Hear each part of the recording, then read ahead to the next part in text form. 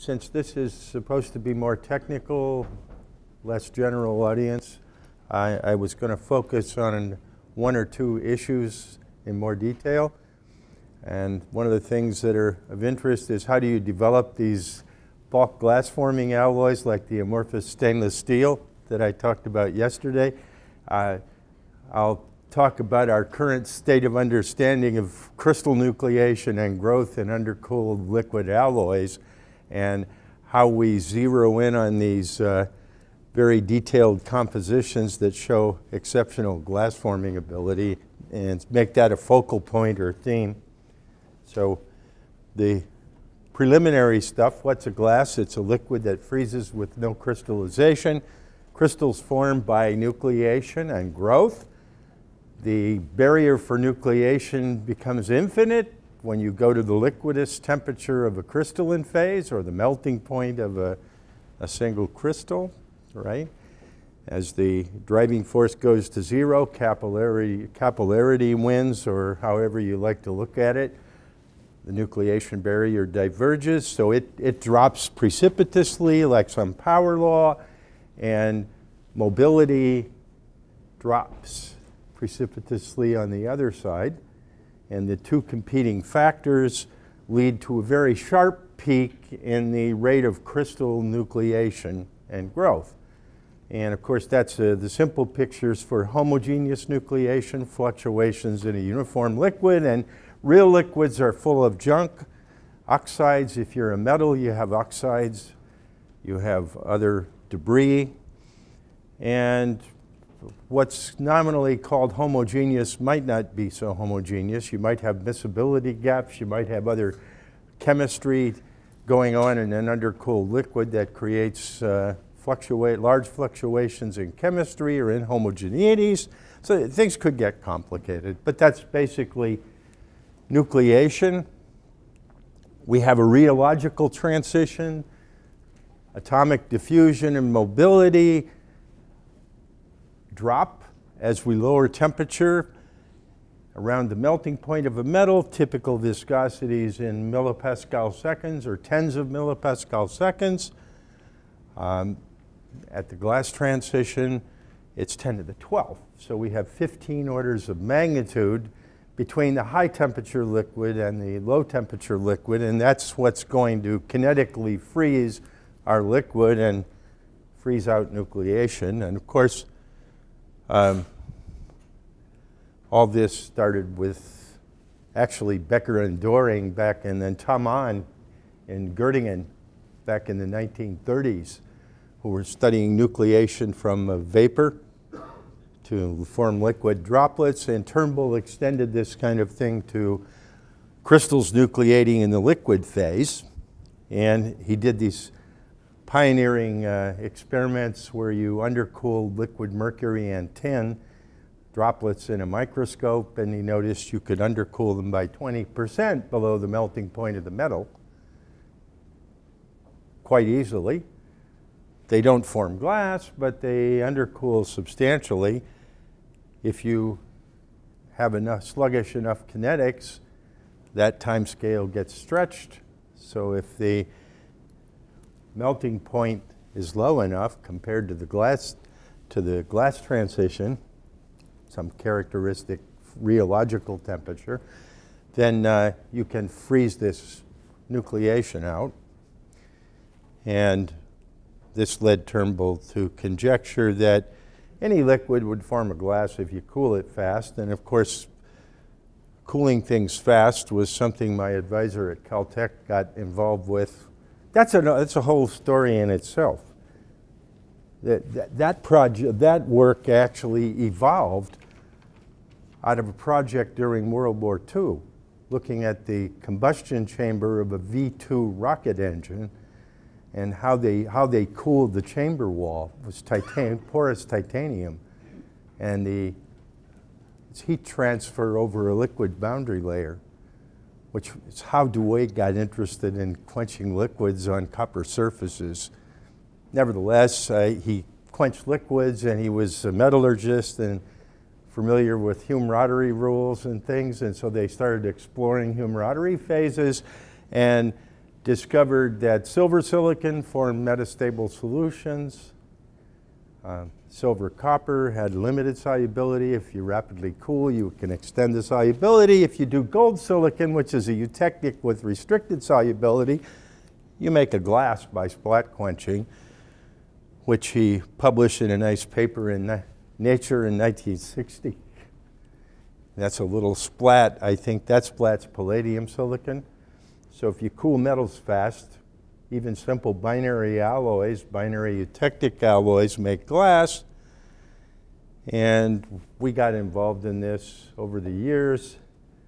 I had a visitor from Germany in the late 80s who actually was, Al Drayman, Wing Kui were students with Dave Turnbull at Harvard. They both did their senior thesis with me at Caltech in 1978. And they went off to Harvard. I told them you should go somewhere else for graduate work. And Al Drayman came back and gave us a seminar in 1981, 82.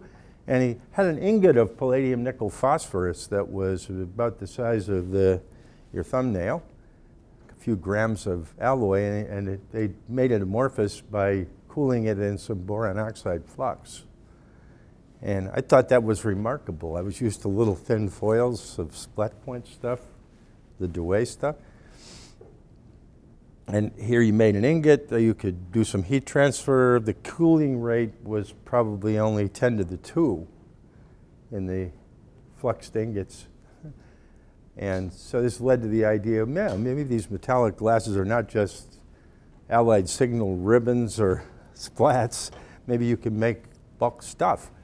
And we got very involved in that. And a few years later, Hans Specht was at Caltech, and there was a couple of papers that appeared in the Japanese literature from Akihisa Inoue and Sendai, which led us to start looking at some titanium zirconium alloys. This is a zirconium titanium nickel copper beryllium alloy. And my graduate student came in one day and said, you know, I melt these things in the arc melter or on a levitation system, and the whole damn ingot's a glass. It doesn't crystallize.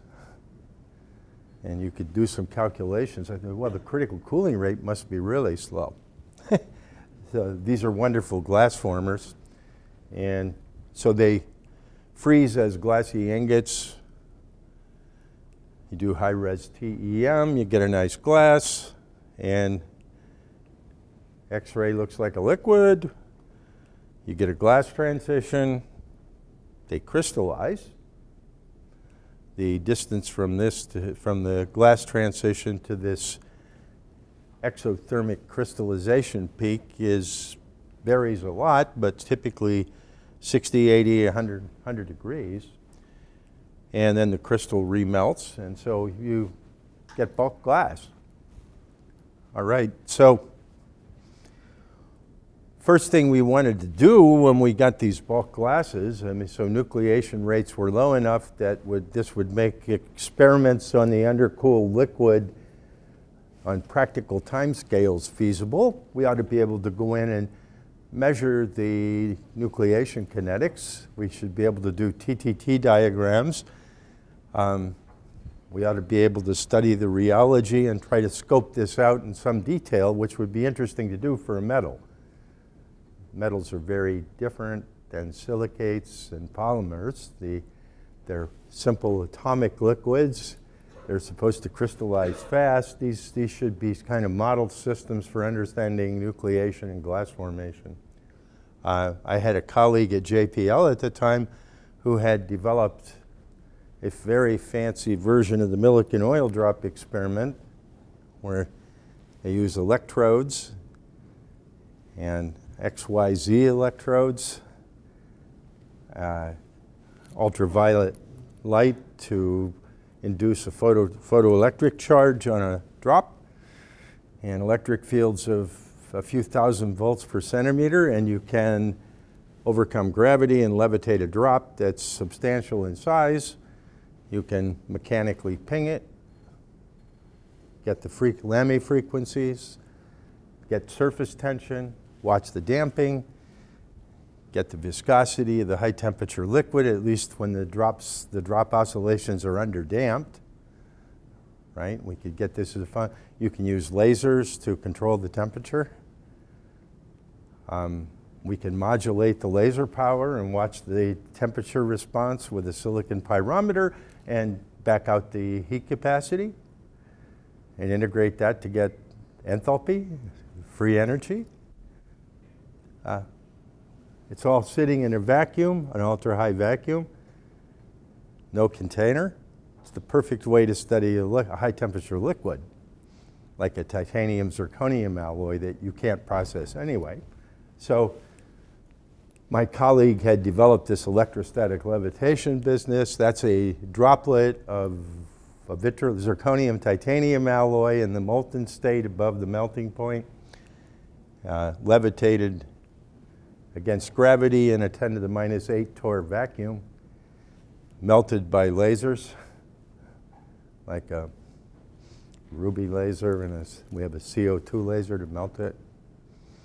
We actually could put a lot of mirrors and fancy optics, so you get 4 laser beams, and you have laser heating on a tri-axis system, which is much more symmetric than with 1 beam. So you could get very uniform temperature on a sphere. The temperature gradient's less than 1 degree. There's a whole bunch of issues here. I just thought I'd bring all that up, kind of thing I didn't talk about yesterday. This guy was a fantastic guy with a green thumb, do experiments. So he had developed this ESL. That's one of my grad students, Sandeep Mukherjee. And we could go in here and do all kinds of things to study undercooled liquids. That's the best place in the world to study an undercooled liquid.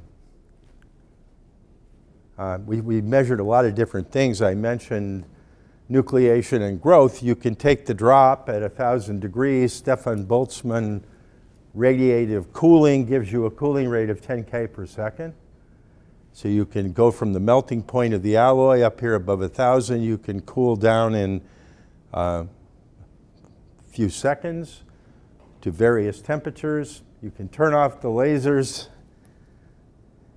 You map out the steady state temperature versus laser power. And then you go to high temperature, you turn off the laser and hit a target temperature, put in the correct steady state power, and you can do a hold.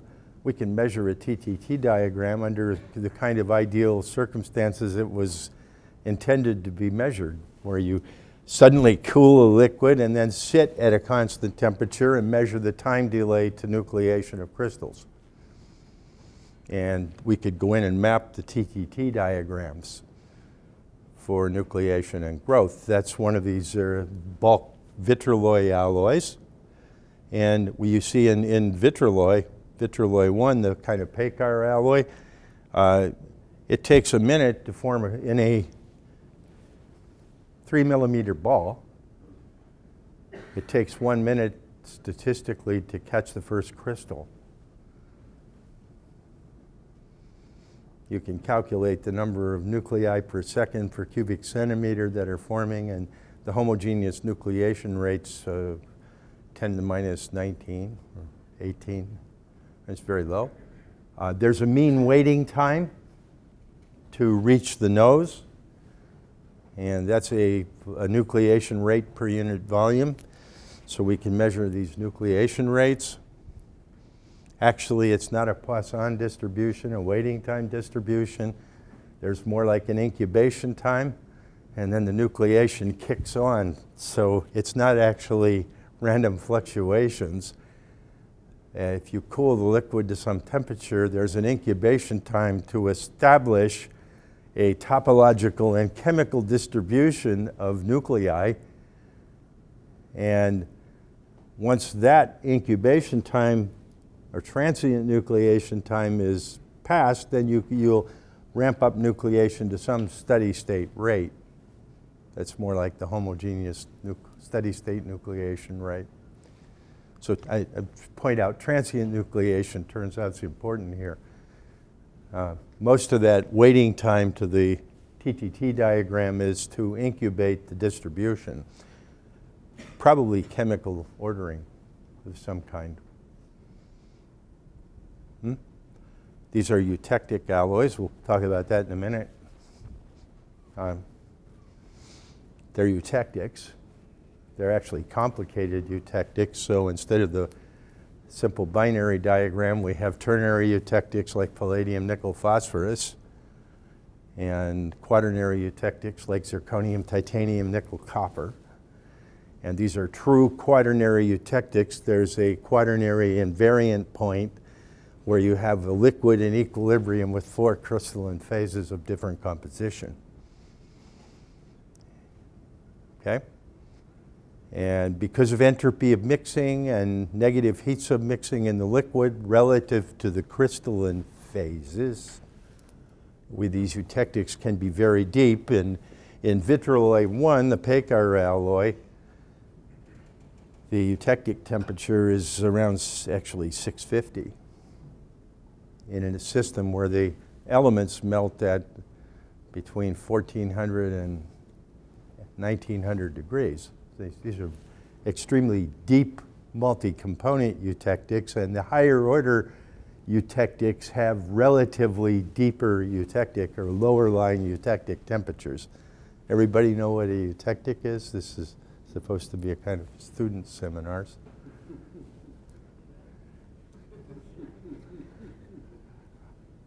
Ask if you want, if you have a question. Anyway, so we have these chemical fluctuations. They incubate. They reach some critical value at some degree of undercooling, and then we get nucleation. To crystallize the eutectic, of course, you need to simultaneously, if you can have one phase grow as a dendrite, that's primary crystallization. You can have multiple phases simultaneously grow to grow a eutectic morphology or eutectic structure. It's called coupled eutectic growth, coupled phases growing together. And I'll show you later in the talk that the coupled eutectic growth velocity in some of these alloys is incredibly high. If you take like Jackson and Hunt and Trivedi and all these nice theories of coupled eutectic growth, the velocities we're looking at here are meters per second. They go like hell. And you can show that the chemical segregation, if that were occurring entirely during the growth of the phases, capillarity aside and interphase energies, at these speeds we're talking about here and looking at diffusion in the glass, these kind of velocities mean that it almost has to be the case that the chemical ordering, the microsegregation that's required to grow the multiple phases has almost already occurred in the liquid before the nucleation event. So that the coupled eutectic growth's more like dominoes falling down. The rate at which the domino falls is kind of what we call the alpha relaxation time of the liquid. It's the Maxwell relaxation time. And the dominoes are what we call shear transformation zones, and you can calculate the maximum growth velocity at these temperatures would be meters per second, and that's what we see.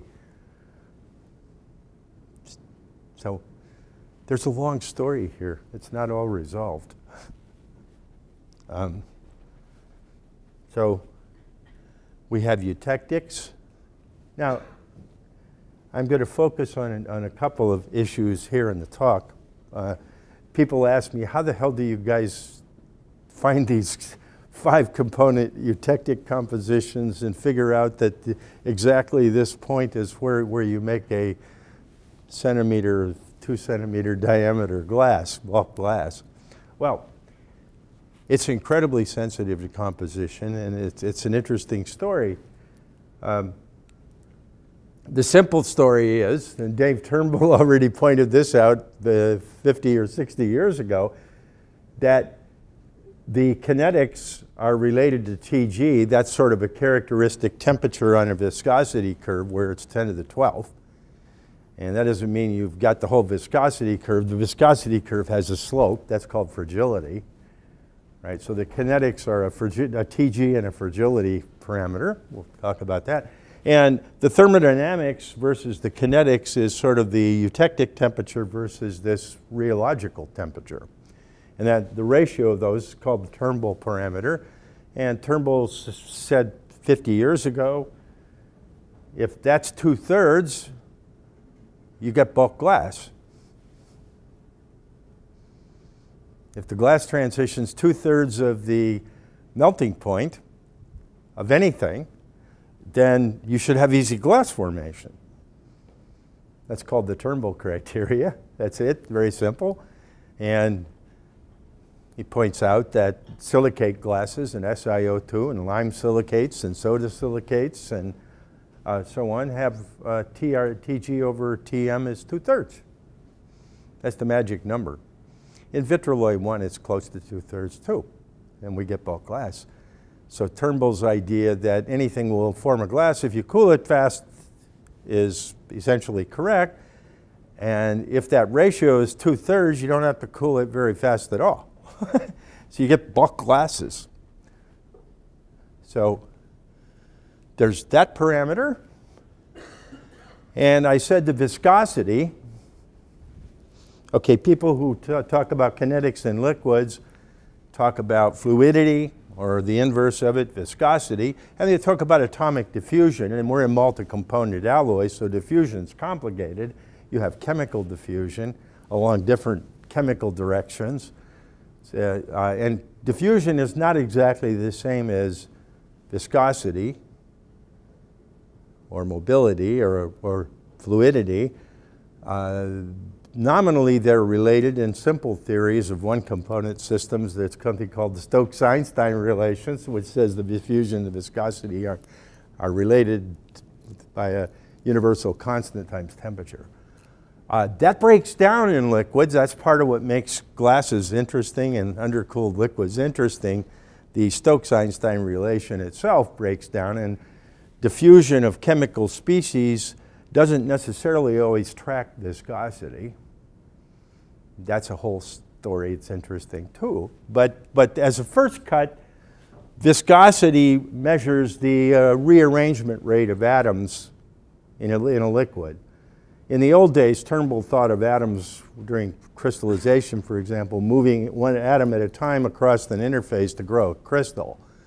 We know that atoms don't move individually, that these days we have potential energy landscape theory and STZs, and we talk about alpha.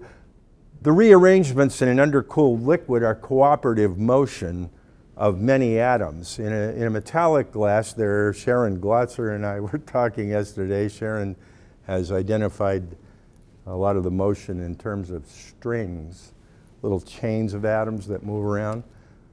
There are approximately clusters of 10 atoms that rearrange themselves. And if you're a mechanics guy, you call it an STZ. It rosters between two configurations of the atoms. And it's a cooperative motion of 10, 20 atoms, right? That's the mechanism of atomic rearrangement. It's not one atom in a vacancy hopping from, like in a crystal. It's this cooperative motion. Right. I call them buckles. They're buckle modes. And all the configurations of the liquid are accessible by sequence and a hierarchy of buckling. It's like a structure buckles up and buckles down. That's kind of like what a liquid is. One of the interesting things is what's the kinetics and the thermodynamics of these buckles. They have a lot of really interesting properties, but I don't have time to do all that. Okay, we got this viscosity curve and mobility. Never mind, it's not exactly diffusion, but it's atomic mobility. It's buckling rate or rearrangement rate for atoms in an undercooled liquid. And you notice that liquids vary enormously when you plot the viscosity as a function of dimensionless temperature, inverse temperature, Tg, liquids have very different rates of fall of viscosity as you go above the glass transition. It's enormously different. Austin Angel pointed this out in the 90s. He identified the slope of, you plot this logarithmically and you plot this versus that dimensionless parameter, you have a slope here at Tg. That tells you how steep the viscosity falls off. That's called the Angel fragility parameter, M. And I'll talk about that in a minute. So what I want you to know, thermodynamics, or the characteristic temperatures for kinetics, are Tg. Thermodynamics is the liquidus temperature, or the eutectic temperature, and the ratio is one parameter. And the other parameter of interest here is how fast mobility falls off. So if I go up here, this is Tg, and I go up to higher temperature, like the melting point. If I were 2/3, then this would be 0.66. So in vitriol 1, that's the melting point around here of the alloy. And you see the viscosity is already pretty high there. It's already 1 pascal second. It's like honey. So at the melting point, this stuff is pretty thick already. And you notice the M for vitriol 1 is pretty small. The M for other liquids is much higher. You see, these are called fragile liquids and strong liquids. Essentially, what this ends up meaning is that the viscosity of a very strong liquid is pretty much Arrhenius over the whole temperature range. There's a single activation energy. In fragile liquids, the apparent activation energy changes enormously as you go down, which then shapes this mobility curve according to the M value. And the simple analysis, classical nucleation, if you just do classical nucleation theory and take Franz Poppen's model of the entropic model of a metal-liquid interface, you make a simple nucleation model, and then you could see how nucleation rates depend on things like if we fix the Turnbull parameter for one of these eutectic liquids, we could vary the Angel fragility. And this is how you would, in the classical nucleation picture, the homogeneous nucleation rate would peak at this nose, and this is logarithmic. And it's in minutes, my scale here, so that's that's 1 minute. And so this is how, if you have a fixed dimensionless temperature ratio, how the nucleation rate would vary with fragility. Or you could fix the fragility. I fixed the fragility to the fragility of vitriol 1, our zirconium alloy, and looked at how varying the Turnbull parameter would vary the nucleation rate. This is again logarithmic. That's 10 natural on a natural log scale, so that's about 10 to the 4. So you vary, this would vary the crystallization rate by 10,000 times as you go across that parameter range. All right, so now I want to take this very simple idea that we have this Turnbull parameter. I claim if you have the Turnbull parameter and you know the temperature dependence of the mobility, that you ought to be able to make a nice scaling argument about the nucleation rate. Just a simple idea. It's taking what Turnbull did originally with the Turnbull parameter and adding the idea of fragility. It's just taking Turnbull's, right? So if you want to have high glass forming ability, you should have a high Turnbull parameter. You should have a low M to get a high viscosity at the same dimensionless temperature. And this should give you high glass forming ability. The nose time should then be long. That means, for example, when you're casting things, the Fourier heat flow equation, transient solution for quenching a rod, would give a cooling rate on the center line that scales with a square of the size of the rod. So that's the kind of scaling law for casting thickness versus nose time. And so if we use casting thickness as an indicator of nose time, and Turnbull made plots like that. That's the Turnbull parameter. This is a database of well-characterized metallic glasses that we've worked on over 20 or 25 years, where we have good viscosity data, we have good M, we have good thermodynamics, we have accurate slow scan calorimetry, we know the liquidus temperature, we know the glass forming ability, we've quantified it, and we made a database. It's published in Nature Communications in January this year. The database is a 30-page database that's appended to a paper called Origins of Metallic Glass Formation. Nature Communications, January this year. So you can get the data that's used for this. That's the log base 10 of the casting thickness or the nose time. In many cases here, we did both the ESL, we did the TTT diagram, the casting thickness. We showed that they scale like d squared and all that. So it's a nice database.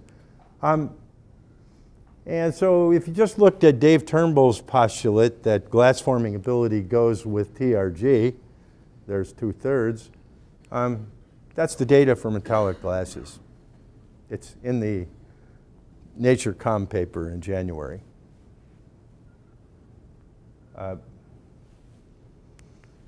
Correlation's not great. This is logarithmic.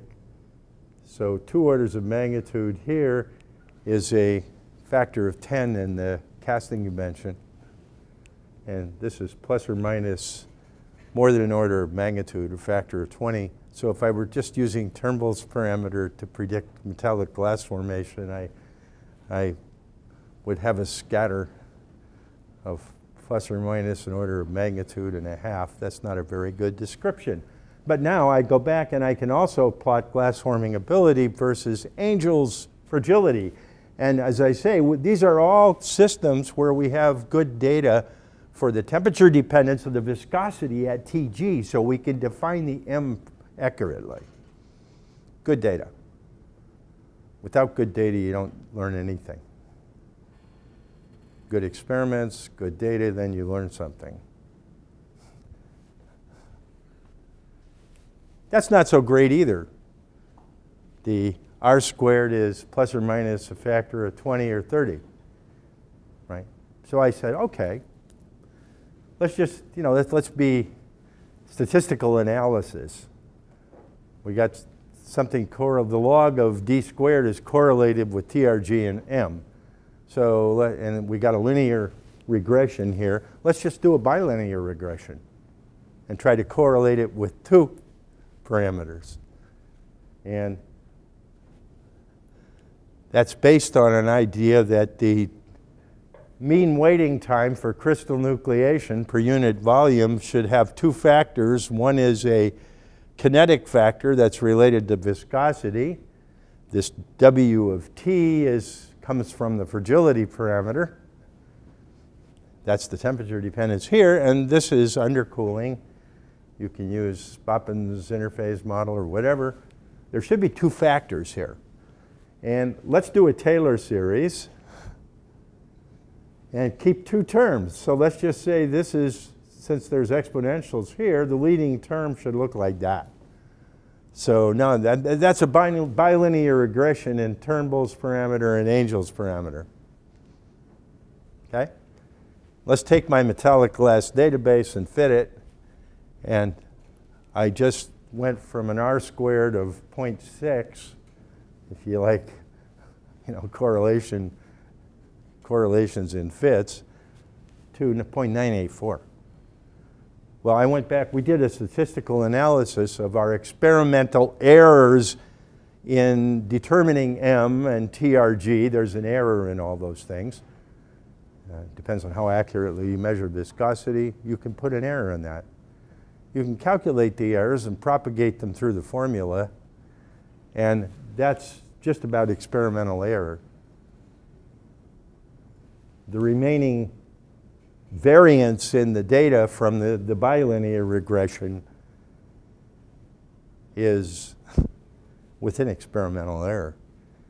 That's as good a theory of nucleation as you can do, that you're allowed to do based on your knowledge of the parameters, which is what we claim in the Nature Com paper. So that within the limits defined by experimental error, we can predict metallic glass formation precisely if we know TRG and M. That's it. It's that simple. Pretty shocking. The classical nucleation theory involves the interfacial free energy between the liquid and the crystal, and that's a function of which crystal's nucleating. If you're at a eutectic, you have multiple crystals that have interfaces with liquids. They have different compositions defined by the common tangents of the liquid free energy curve to each crystal. It's a complicated mess. You can take all that and throw it under the rug. All you need to know is TRG and M.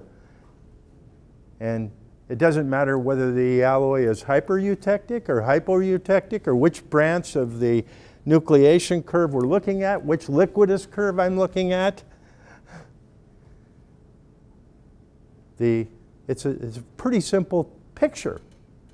It means that there must be something simple about nucleation theory.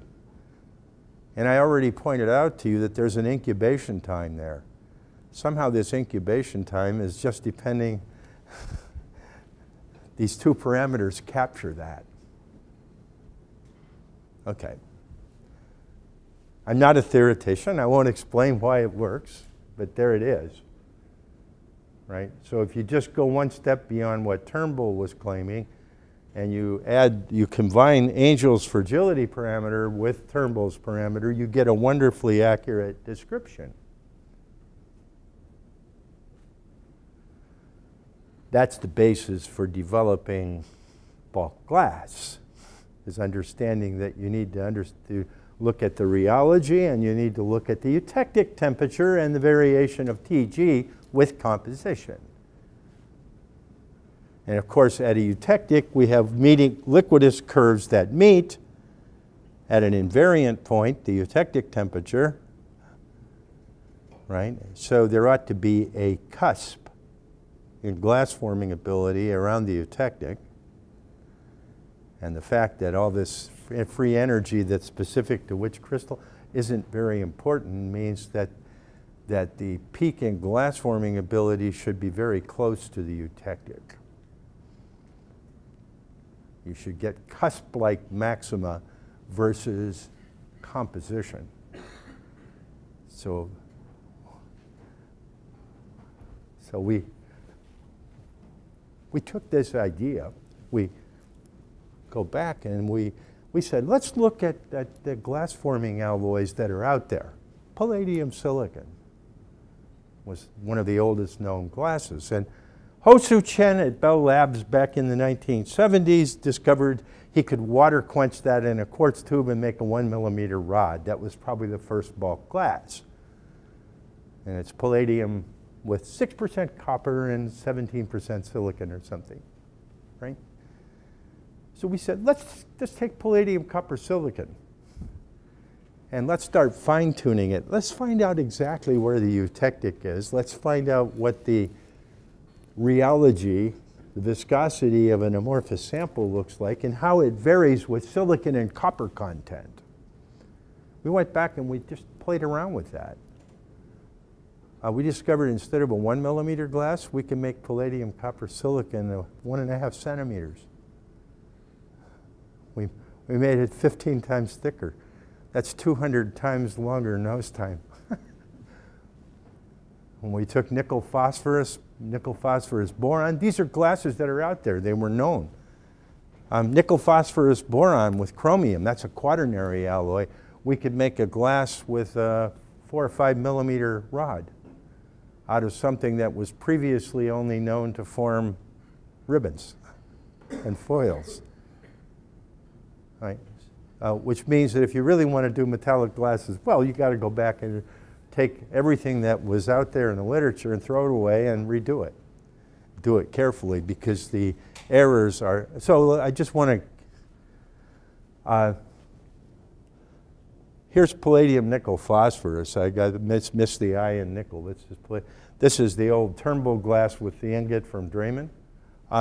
Why does the ternary alloy have such high glass forming ability? Well, it turns out that it's the rheology that combines with the fact that the ternary has a eutectic that's deeper. The pseudo-binary has a eutectic that's deepest at about 50-50, actually about 40% nickel, 0.4 nickel, 0.6 palladium. This is logarithm of the casting thickness squared, right? So that's 1 order of magnitude. That's 2 orders of magnitude. That's going from 100 micron foil to a 1 centimeter rod.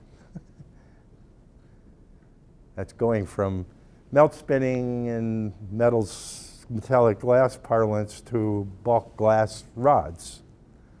And that's all because of the lowering of the eutectic temperature in the ternary, but also almost half of the story is the rheology is changing, the Angel parameter. And if we take these data from Ho Soo Chan and we put all the data in the literature from 50 years of palladium nickel phosphorus together, and you can understand why the ternary alloy makes a 3 centimeter rod, whereas these are foils. These are melt spun ribbons. So, well, so let me just give you a little taste of what it takes then to go in and figure out exactly where the eutectic is in a system and how does glass forming ability change as you vary compositions. And I'm going to talk about a 5-component alloy, one that I brought up yesterday. It's nickel chromium. It's a little bit of niobium and phosphorus and boron. Those are the 5 components. And there's a 5-component eutectic in there at a very precise composition, which we don't know going in. And we want to find that. So you're in a 5-component alloy. If you do thermodynamics, that means there's 4 compositional degrees of freedom. That means there's 4 independent Gibbs phase rule, all that, right? For the students, this is where Gibbs phase rule gets in. We need 5 directions in composition space to scope out a map of anything versus composition. So what we do is we take different directions in composition space. This is one direction. Here U is the variable. And I told you have to do this stuff carefully. Here I'm varying the chromium content. I'm only going to show you 1 or 2. I have 10 of these plots where U goes along a different direction in composition space.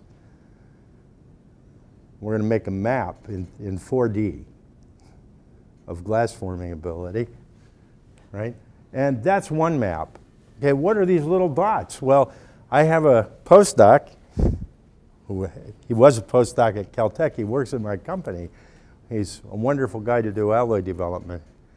He makes quartz capillaries that are varying in thickness, and so when he does water quenching experiments, and he can define the critical casting diameter to make glass and reproducibly characterize this for the alloy, which we do. And here we're we coarse grain it to plus or minus a millimeter. An open circle means we made a glass at that diameter. A dot means it crystallized. Okay? And we're varying chromium in 1% or 0.5% steps. All right? Actually, when we do the boron variation or the phosphorus variation, we go in 0.25% steps. So we make a map. And that's the critical casting thickness. And oh my goodness, look how sharp this is. That's the eutectic. I can show you the slow scan melting curves. There's a liquidus that's pulling off of the primary melting endotherm. There's a liquidus surface going up if you go above here.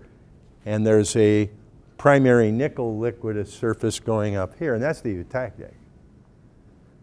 Right? That's chromium. Just to show you that that's not even what I call sharp. That's niobium and chromium, a two-dimensional map that's based on making a grid. And I fit it to a topological contour map, right? And that's glass forming ability in the chromium-niobium plane around some fixed composition of the other variables. Here's the, I think that one is niobium and boron. I cut it off here. This is boron. That is 2% boron, 3%, and 4%. All this detail is within 1.5 or 2% of boron. And that's a eutectic. That's a paratectic. There's some very fine details. The glass forming abilities mirrors the phase diagram. Now, to do this stuff, you have to have a very reproducible way of measuring the critical casting thickness or the nose time. And we can't now levitate these in the levitator. They have phosphorus, which has a high vapor pressure and screws up the levitation. So we have to do these in capillaries. So we did this, and we optimized that. And there's the 6-component version that's fine-tuned. This is the exponential cusp in glass forming ability. And we actually got up to about 2 centimeters. We make rods of nickel chromium, niobium 2.8, 3.2, phosphorus 16.5, boron 3.1. That's the eutectic, right? Now, before I showed you that we had this bilinear fit. We fit the glass forming ability to reduce glass transition temperature and fragility, M. Right? So we can go back and we can unwind this.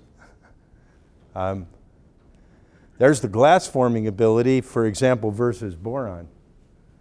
And according to my expression, we should get exponential fits. We do. The peaks are exponential cusp. In the log of the nucleation time. So they're really sharp glass forming abilities, extremely detailed, right? That's the angel fragility parameter. Well, look at this. If I go from 1.5% boron, my angel parameter is 77. When I go to 3% boron, it's 59. And then it drops to 53 or 54. Here's where the peak in glass forming ability is, right there, right? The angel fragility has a huge effect, and the boron is the whole story. If you hadn't put the boron in, you would only get a 1 millimeter glass. You understand what I'm saying here? You have to look at all the details. The story is incredibly detailed. Everything that was done on metallic glasses before 2010 is a bunch of very rough stuff. And there are alloys in the literature, and somebody says, okay, this is a 1 millimeter glass. That 1 millimeter glass might be a 2 centimeter glass if it had been optimized. We go back and rework. You can even rework Vitraloy 1. If you rework Vitraloy 1, there's probably a glass in there that's got a critical casting thickness of 1 meter. It's almost impossible to crystallize. Okay? So, but there's garbage. Zirconium and titanium oxidized, so you get oxide particles, the heterogeneous nuclei. It all gets compromised if you've got junk. But, all right. So,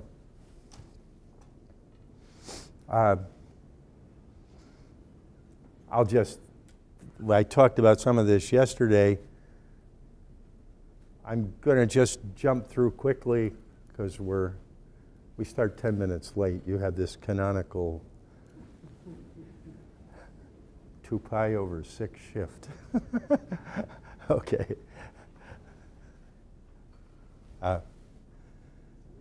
So I want to show you the nickel alloy. That's the optimized alloy. And here, what we're doing is we're taking the material and measuring fracture toughness. Now remember, I just showed you that the fragility of the liquid went from an M of 77 to an M of 50 something by changing boron 1.5%. That's incredible. It means that the temperature dependence of the viscosity curve changes, the slope changes by 20% just by putting a little bit of boron or not. Right? This is how viscosity is kind of a measure of the barrier height for configurational rearrangement. That's related to things like the shear modulus and other stuff. And it's also related to mechanical properties. It's fascinating if we go back and look at how boron affects, for example, something like toughness. Okay? Notice these alloys, I've got one on here that's got a toughness of 100. That's tough, like steel. And it's pretty strong, 2.5 GPa. That's like miraging steel. Strong as hell, tough as hell. It's strong like tough like mild steel, strong like miraging steel. Called damage tolerant. That's why we're interested in this kind of material. And of course, you get the high strength. You don't get ductility and tension. If you bend it, you get, for these tough glasses, you can bend millimeter thick plates and stuff, and they shear bend. That's important because if I don't want to use a metallic glass in tensile loading, it's going to slide off on a shear bend. It's an instability where a single shear bend cuts across the sample, it slides off. But in bending, suppose I want to make a frame for an iPhone. And I don't want the iPhone to crack when I drop it with a frame. I want it to bend.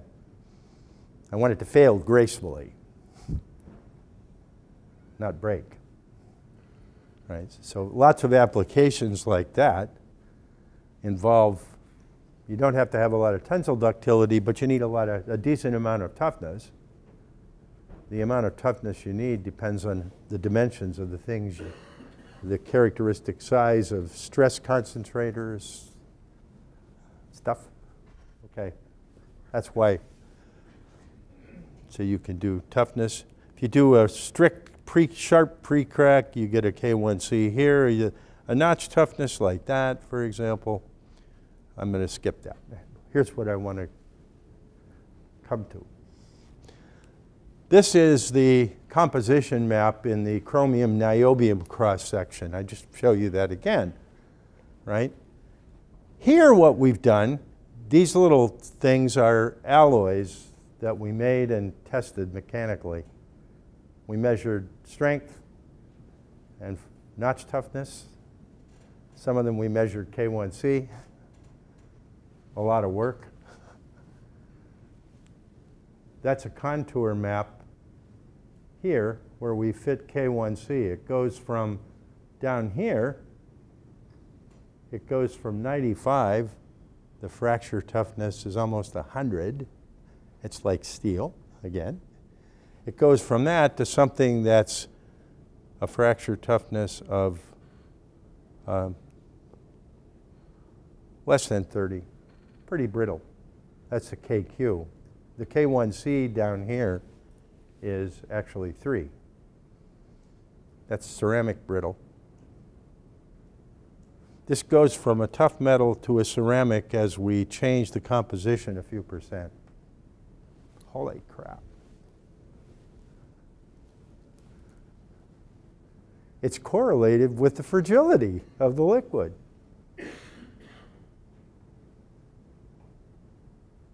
Somehow the structure of this is locally changing when I add a few percent boron or chromium, right? I'm changing the structure in such a way that I dramatically affect the barrier distribution for hopping and diffusion in the liquid. And when I freeze that in the glass, I'm getting enormous variation in toughness, right? On that Ashby map with toughness and strength that I showed you a minute ago, 95 is tough, like a good metal, and a K1C of 3 is a ceramic. A tough ceramic's 10. Yttria stabilized zirconia, Art Hoyer, who gave one of these, right? Metallic glass is all over the map. Back in the early 2000s, we had a program at DARPA with a program manager named Leo Christodoulou. And he wanted to make bulk glasses, bulk steel. And the guys at University of Virginia, my old colleague Joe Poon, who we were students together with DeWay. I know Joe developed a wonderful iron glass. He called it amorphous steel.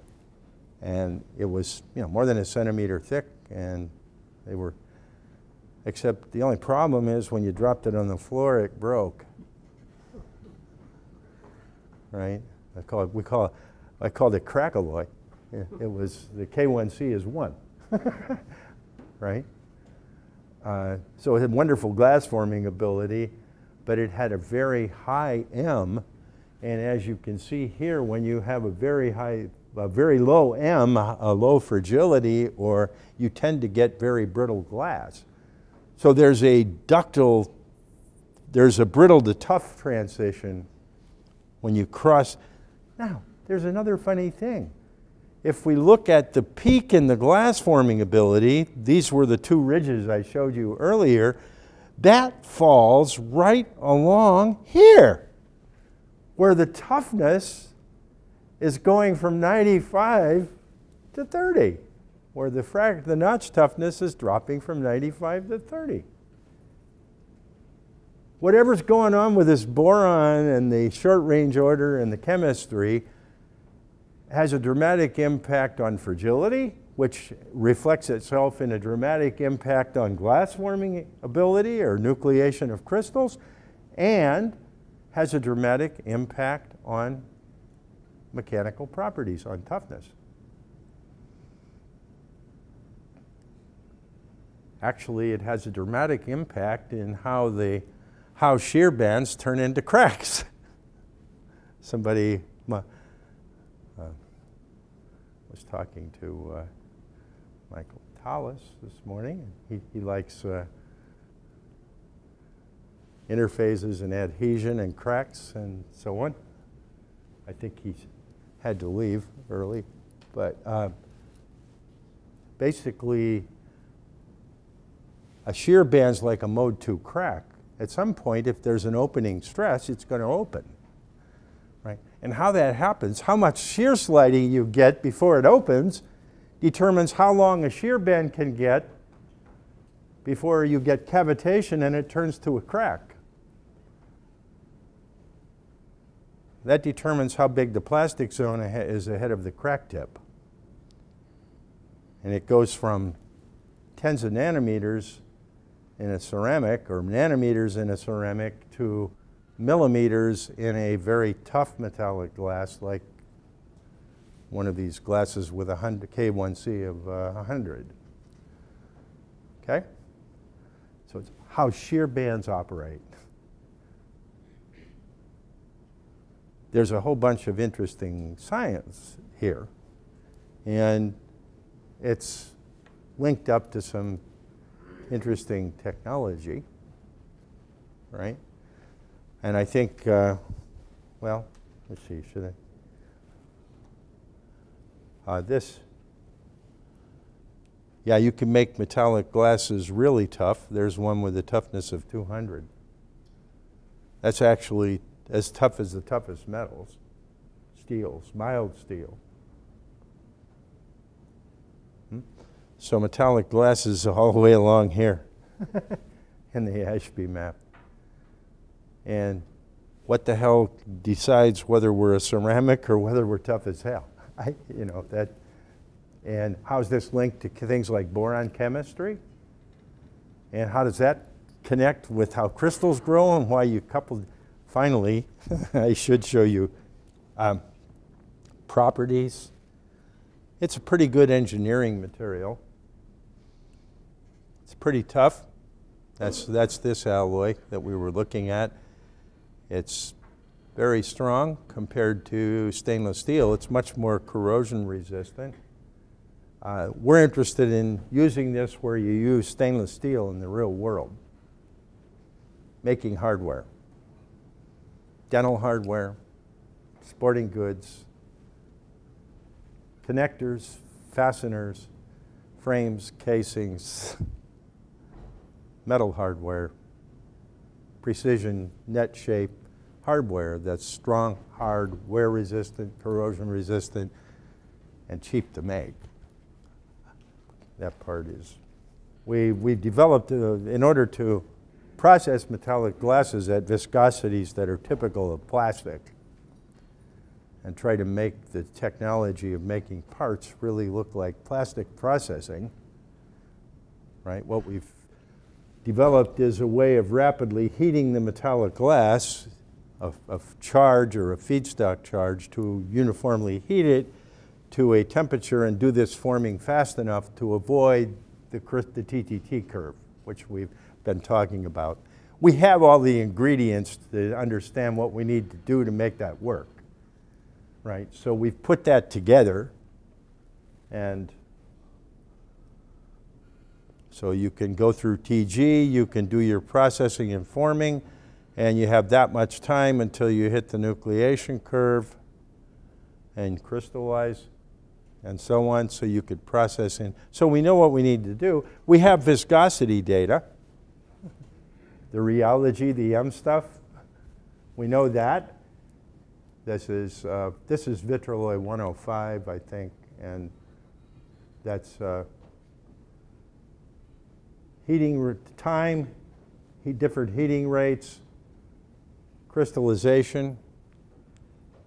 If I were to heat up here, 0.8 times the melting point, that's near the nose in the crystallization curve, then I would have a viscosity of 10 to the 2 or 10 to the 3, which is what I have in plastics when I do injection molding. Bottom. We're running out of time. Okay.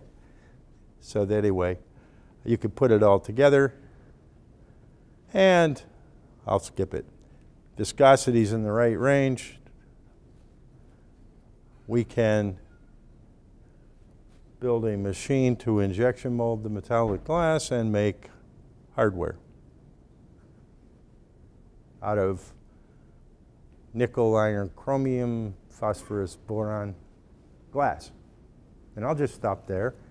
I've kind of spent a lot of time on the nucleation and the crystallization and where the glass forming ability story comes from. If you want to know more about the processing and so on, that's another lecture or two. Thank you very much. Okay. It's like a tank of gasoline or a bullet in a gun. A battery has a lot of energy in it. And if that energy is released in a way that we don't want it to be released, a fire can occur or even an explosion. Nowadays, lithium-ion batteries are used